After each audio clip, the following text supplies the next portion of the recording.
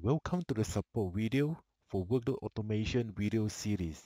This video will show you a problem where Control M agent are grayed out in the agent deployment upgrade activity of the Control M configuration manager or CCM, and the message no matching package appear even though the file in the auto deploy directory. This behavior is due to the agent deployment tool unable to detect a valid installation package from the auto deploy repository. A valid installation package for the Control M agent must be presented in the auto deploy folder on the Control M Enterprise Manager server and have a correct file name and format.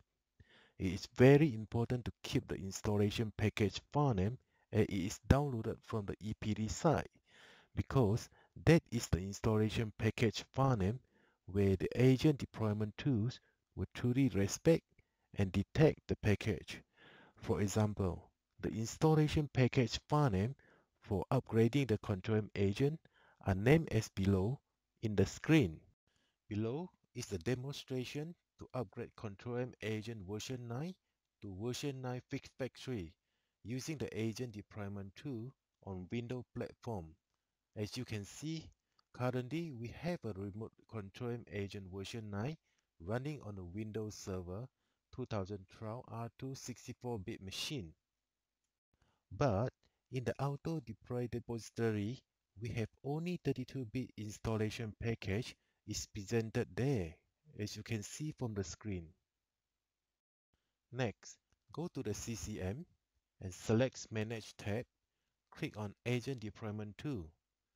The Agent Deployment Tool interface will pop up. Click on the New Activity, then select the Upgrade from drop-down menu. You will see Upgrade Control Agent Activity window pop up. Fill in the activity name and the description. In this example, we select Transfer and automatically install package option.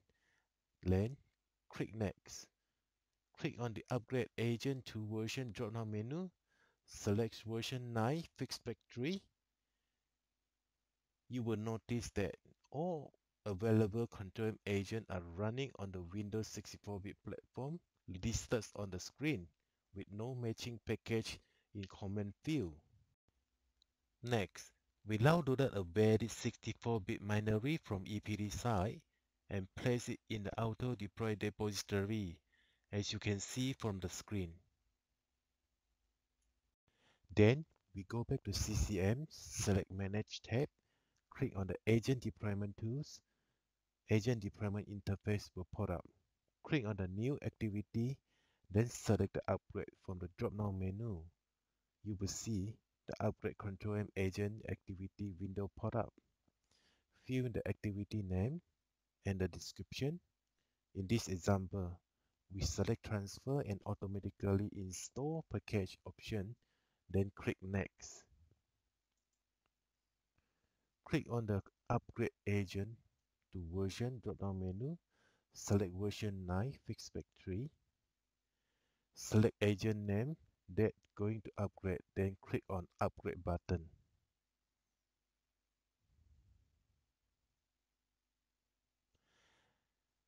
From the status message, you can see determining Control M agent eject platform is in progress.